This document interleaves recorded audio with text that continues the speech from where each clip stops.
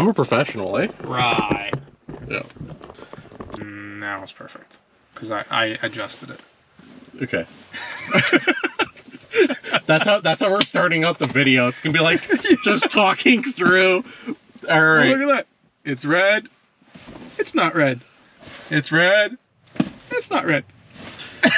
What's going on, everybody? Welcome back to another Tesla video.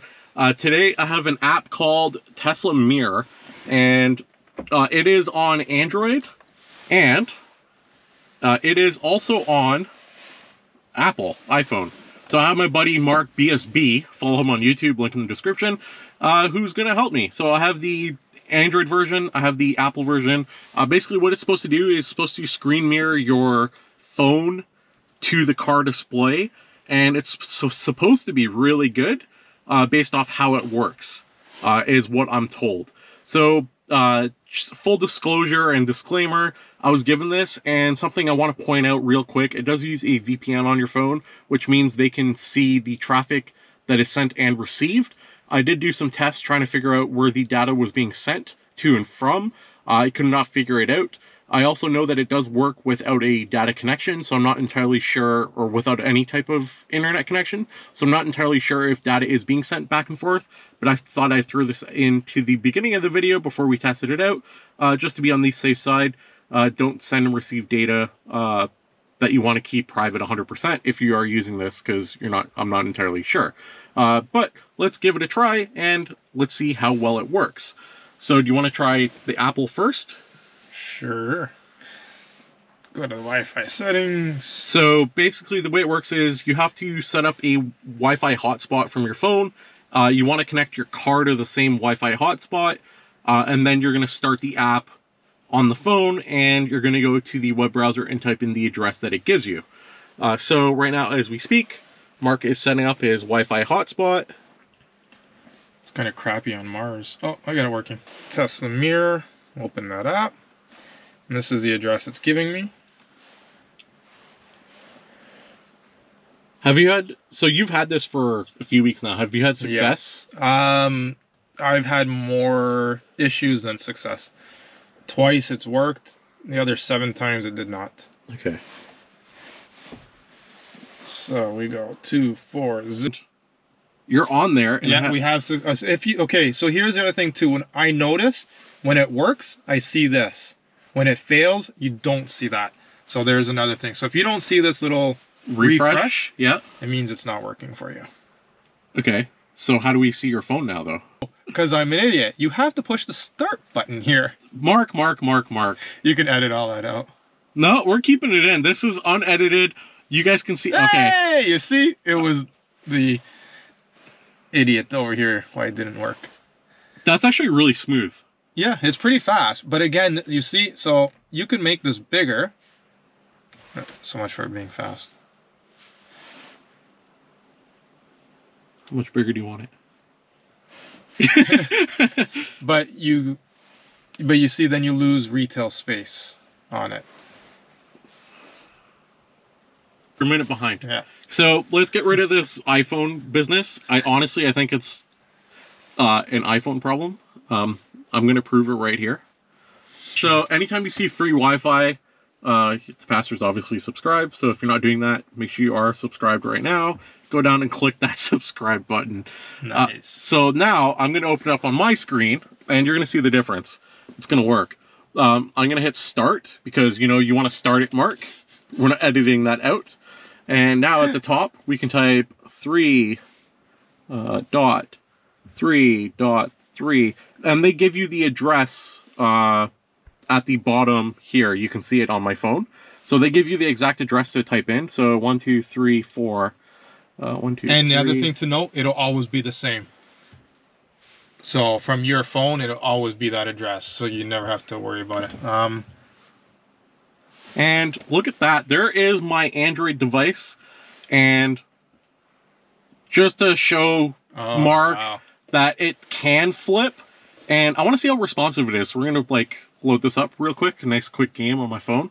Just because, That's actually really fast. You can see this. Let's hold on that side. Sure, let's just do like a quick... And for reference too, I have the iPhone 11. So it's not like it's a super old phone. Like, that's pretty crazy. I'm pretty positive I can watch a video. Actually, let's get out of this. Let's go watch a video. That's really fast. That's really cool. The audio will play through, but my phone is not connected because we're actually in Mark's car right now. So it won't work because my audio won't play. But if your audio was hooked up, you can hit phone under your audio settings and you can actually play the audio. But you can see this is an actual YouTube video that's playing through the web browser. And it's pretty, like, responsive. Yeah. There's almost no delay. And because it is and I'm not saying to do this, and hopefully no one says that in the comments, but you can actually put your car into drive or reverse right now, and the video will still keep playing because it's through the web browser.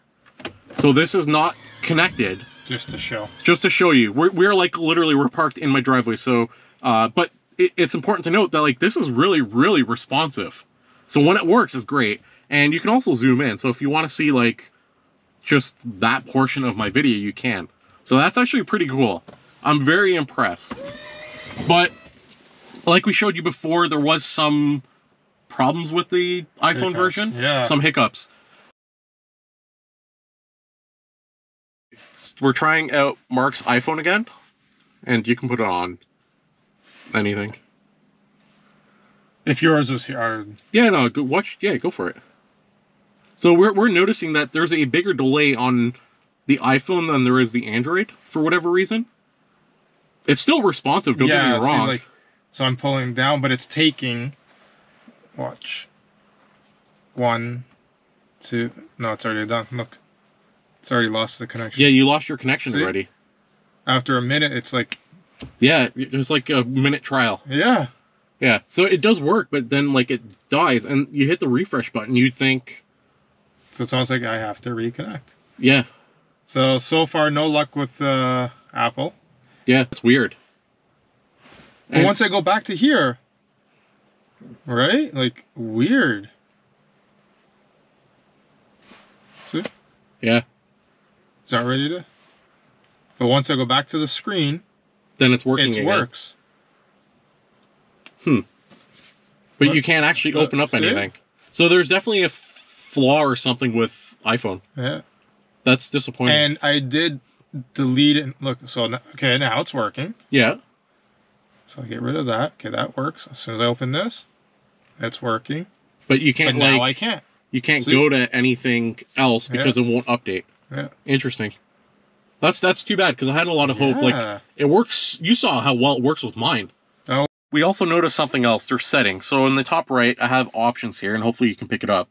So I have resolution as one setting, and you can actually change it from 360, 540, and 720. You can limit your frames per second, image quality, and you can also decide your server port. So I get the option of everything. Whereas Mark's iPhone has HD mode, and it's just a toggle on or off. Leave a comment down below. Let me know what your thoughts are on this type of app. Is this something that's interesting to you? I think something like this is useful for Waze, especially how responsive it is. Yeah. It's great. Because you can, like, just throw your phone down below, and I'm gonna, like, he's gonna kill me. This was already done by Franklin before. You can just throw your phone down below, and you can have Waze running, like, perfectly, like actually Waze. So it's pretty cool. I like it. Leave a comment down below if you have any really interesting use cases that we haven't thought of. And, well, we didn't really think of many.